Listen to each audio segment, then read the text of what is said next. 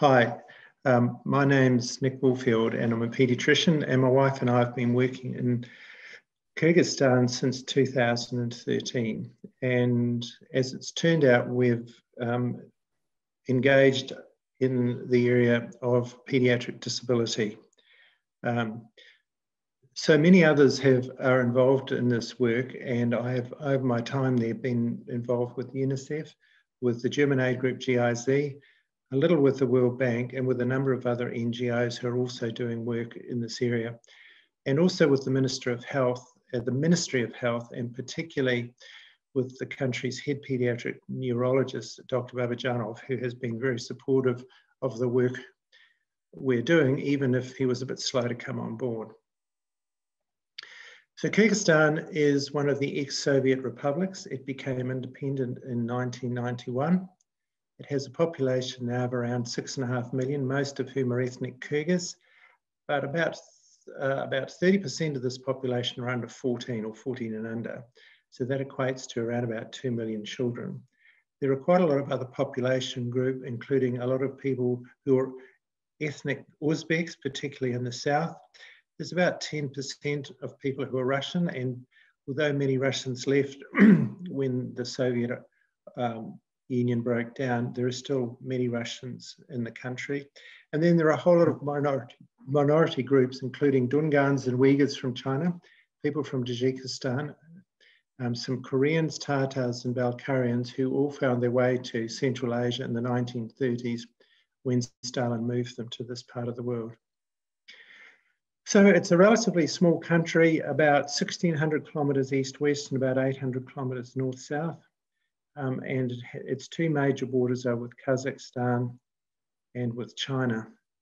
It's a very mountainous country, and the Tian Shan mountain range dominates the whole country, and Tian Shan means reaching to the mountains. Now, I just wanted to point out some of the places that I'll be talking about. This is where we actually live in Karakol, and the hospital I work at is about 20 k's from Karakol up a valley, which has naturally occurring hot water. And the hospital was built in the 1950s when they had an outbreak of polio. So I'm near Lake Issyk, which is the second largest alpine lake in the world. I'll be talking about Naryn here, which is the neighbouring province. The capital is Bishkek, and we've done clinics at Talas and Jalalabad, Nosh, and a place near Rosh called Norkat. So I'll be mentioning a few of these places as we go. So it's a very pretty country. This is the Russian Orthodox Cathedral in the town that I live, which was built about 110 years ago.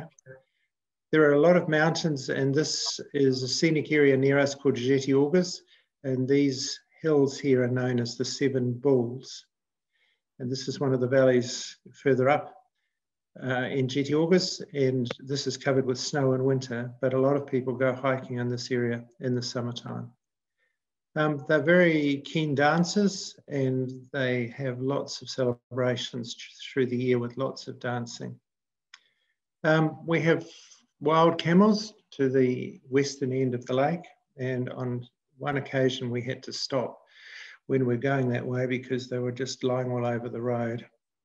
This is near where we live. This is a place called Preston at the eastern end of Lake Issyk, and a famous explorer, Przewozhalski, used to live here in the mid-1800s, and in fact he was buried here, but he was a Russian explorer in the Russian army and he walked all the way to Peking from here. It's a very agricultural country, and most people live pretty much on subsistence farming, and they have to gather hay during the summer when their cows, horses and sheep are up in the mountains in the pastures there. They call drylos, but it's kind of comical at times when you see some of these vehicles that occupy just about the whole road. Traditionally, people used to be nomadic and live in these yurts, and this is in fact a community-based tourism yurt camp that we've stayed at a couple of times, which is not far from us. In the wintertime, we have snow from November through till April, and this is a view looking north from the local ski field, and those mountains in the distance are part of Kazakhstan. So, as far as disability goes, in Australia, the incidence of cerebral palsy is about 2.5 per 1,000 live births, and some of the best data on CP comes from Western Australia, where it's been shown that about 93% are due to events occurring prior to the onset of labour, with a relatively small percentage occurring due to birth-related and other postnatal events.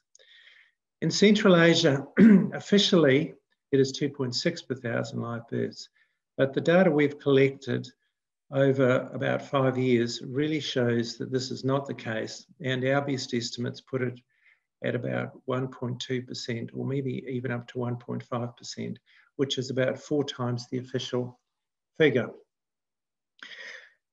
As time's gone on, and with data we've collected, we have shown that at least 30% are due to severe neonatal jaundice, and this condition is known as kernicterus, and it's entirely preventable by the effective management of neonatal jaundice. We really don't have a clear idea about the portion that are due to birth asphyxia and other events, but our guess is that probably, as distinct from the Western world, that probably about 90% of cerebral palsy is due to events that occur after the onset of labour. So there is a lot of shame associated with it. Divorce is common for mothers of disabled children, as they are considered to be to blame for the child's disability, and it increases the poverty of families and within the communities. So, so the data we've collected has been influential in bringing about quite significant changes where we are. Now, cerebral palsy gets categorised into a number of types: the spastic ones, the dyskinetic, ataxic, and hypotonic. But the group I want to focus on mostly is the dyskinetic group.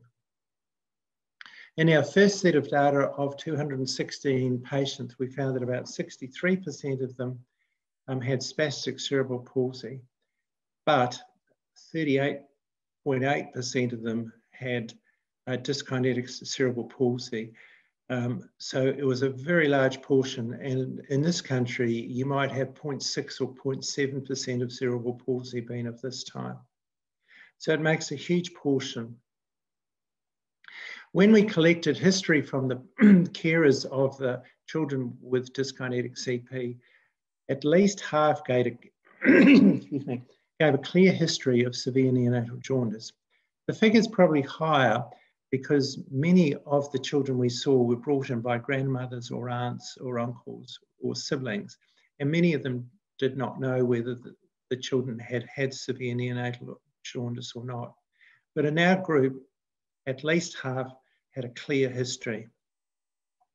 What we also discovered from other data is that about 5% of the population have blood groups that are rhesus negative. In the West, in Caucasian-based European countries like our own, we have a Caucasian population, the incidence is around 15%. So it's a relatively small group, and the anti-D that is effectively part of our management of mothers who are rhesus negative has been in place for about 50 years, and this has stopped the problem of what is known as rhesus isoimmunization.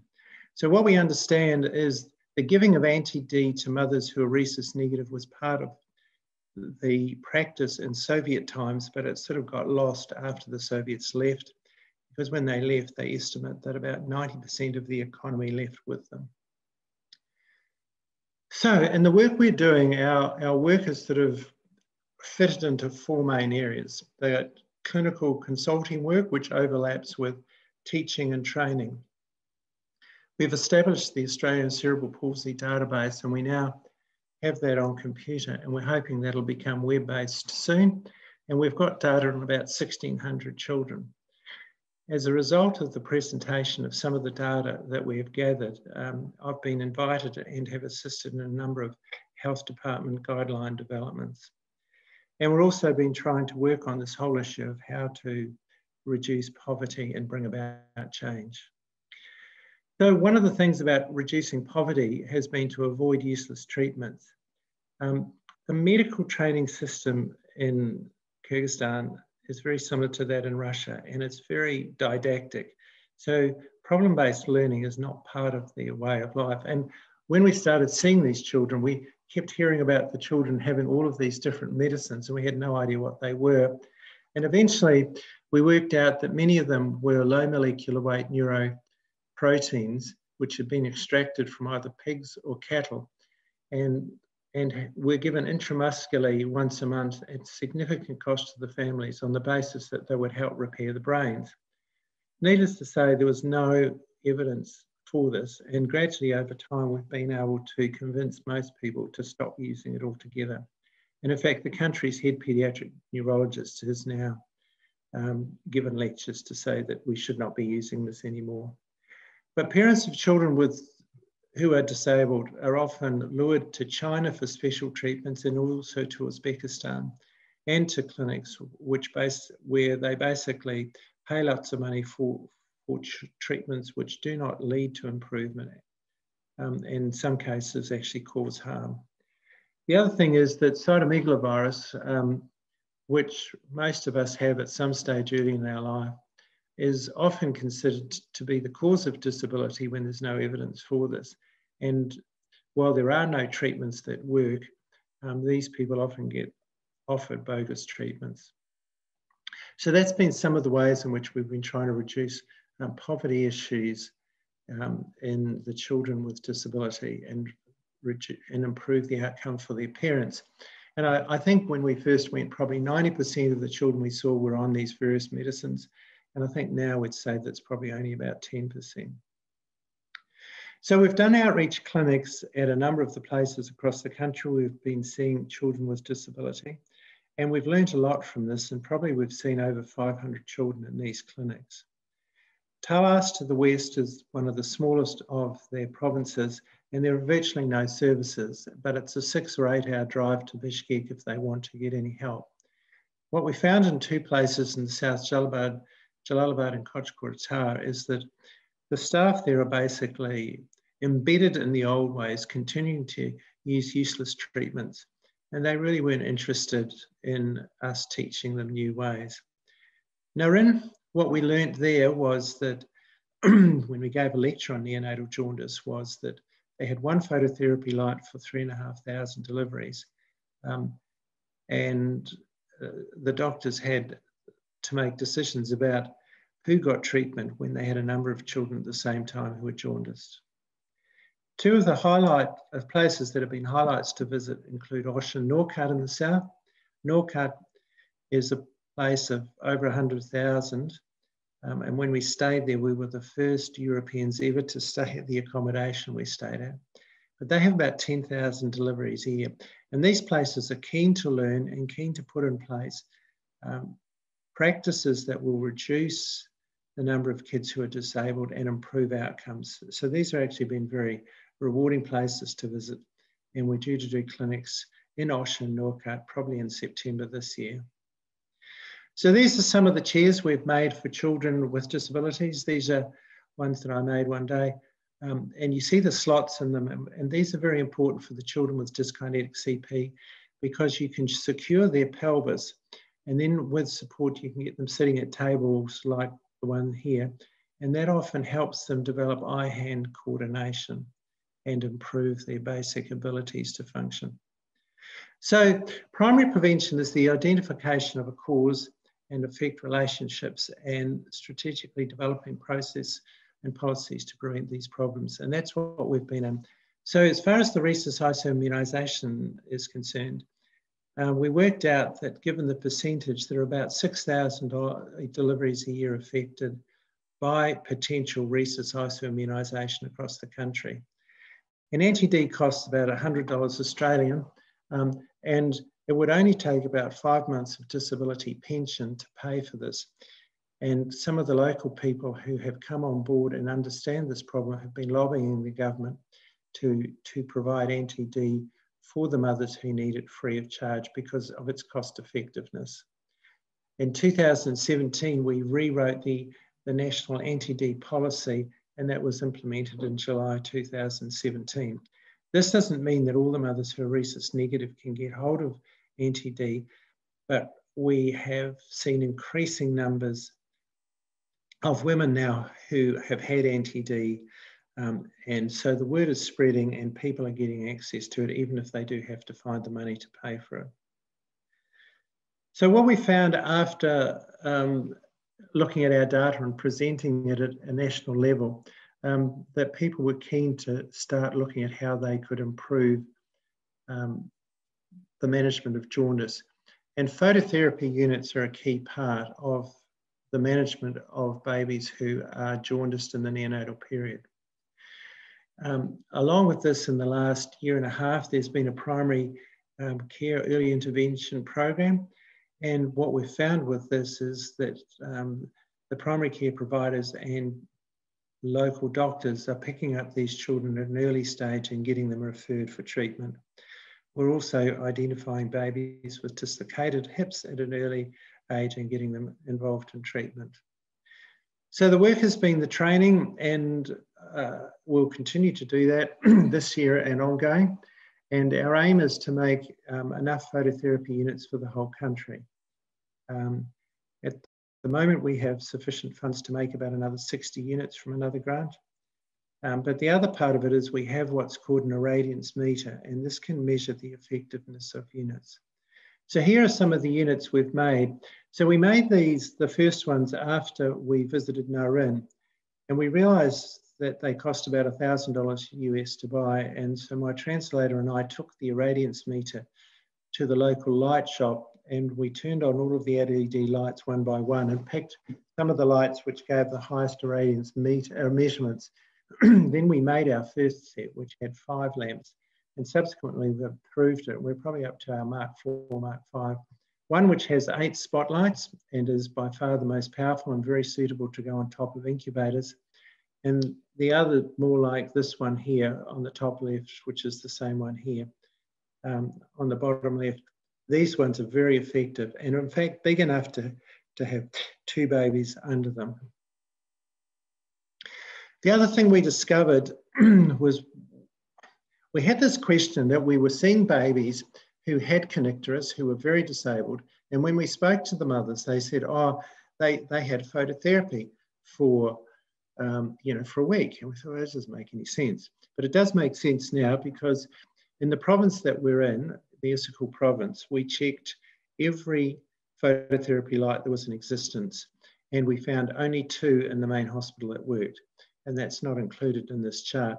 But we went around, these are some of the smaller hospitals, and basically they were either non-functioning, although the level of irradiance was so low as to be ineffective. And it's considered that you have to have a measure of at least 10 to be effective. And in fact, there are only 2 out of 16 in the whole province that were working.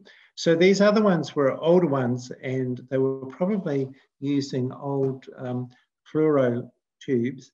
They couldn't buy replacements, but they had stopped giving the effective irradiance. So just to go over a bit of the, the information about phototherapy units, it's the blue-green light spectrum that's needed, and some LED lights produce this very well. It needs to be above 10 microwatts per square centimetre per nanometre to be effective, and we follow international guidelines for their use in treating neonatal jaundice according to weight, prematurity and other factors. They're effective in pretty much all forms of jaundice except the most severe forms, and those are the ones caused usually by rhesus isoimmunisation. Hence why we need to really address the anti-D for the mothers who are rhesus negative, as well as manage and build these phototherapy units. And our best estimates would suggest that if we can get effective management of neonatal jaundice across the whole country, we will probably have at least 650 fewer children disabled per year by kernicterus. And so that's what we're working on. So the 2 types of phototherapy lights we're making are highly effective. The ones with the 5 long tubes give us measures of 30 microwatts per square centimetre per nanometre at 40 centimetres, and this increases to 40 units at 30 centimetres. And they're cold lights, and they work very well. In fact, the nurses in the local hospital who did the initial trials for us, they said that their old lights, the two that were effective, used to take about 2 days to reduce the jaundice in most babies, and they found that these ones, most babies, the jaundice is effectively managed within 24 hours. They are fairly robust lights. We've improved our design a bit over time. And the good thing about LED lights is that they will continue to emit the same wavelength until they stop working. And our estimates, given what they have on these lights, that they probably can give 50,000 hours of useful light, is that they'll probably have between a 5 and 10 year life. The other good thing is that we bought all of these lights locally. So as long as they continue to be supplied locally, any of the lights where the bulbs go, they can be replaced. So Caracol, where we are now, has 7 units in the maternity hospital and 3 in the main hospital. They have about 3,500 deliveries in the hospital and another 2,000 deliveries around the province. And they now have 29 units, which I made last year during the COVID shutdown, and they've been distributed. Excuse me. Narin province, which had only 1 unit, now has 21 units, and they have 3,500 deliveries at their main hospital, and then they have a range of other hospitals that have smaller numbers of deliveries. So we've actually got 2 of the smaller provinces in the country, and I'm guessing probably around about 10, probably a bit less than 10% of all deliveries that occur between these 2 provinces are now covered with adequate phototherapy lights. So during our time, we've been able to access money from both the New Zealand and Australian embassies in Moscow. And our most recent one is that we have $10,600 US from the New Zealand embassy in Moscow for phototherapy equipment. And we use that this year to make at least 160, about 60 units, I think. Now, we can make them for about 8% or 10% of the cost of commercial ones. The commercial ones cost about between $1,000 and $3,750 US. And we are making them for under $150. But when we have to deliver them, we think it'll probably cost us about $30 to deliver each of them, because they're quite big and bulky. And you know, we have to basically hire a vehicle for a few days to take them. They're easily repairable, but they are very effective, and we've had really very good feedback. So our aim this year will be, we need to test all of the units in the other provinces when we go there, and we'll probably do the next province nearest to us, which is the Chui province, which has the capital. I'm guessing that they probably have about 30,000 deliveries there a year in that whole province. And keeping the ones that are effective and then replacing or giving them adequate numbers. And our best estimates are probably they need about 1 for every 500 live births. And that's more or less what we're working on.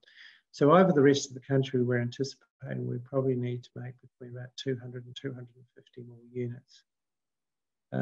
So we also need to supply them to some of the general paediatric wards in the hospitals, because babies that are over the month of age are not supposed to be readmitted to maternity hospitals. And there are 3 in the Caracol Hospital, and we note that they've been used frequently to manage neonatal jaundice in babies that are over 1 month of age. So this has been quite an effective project, and while it's run primarily by those of us in the NGO we're with, there has been assistance, particularly in spreading the word about the need, and also assisting in trying to get appropriate training done for the staff so that they can use them well.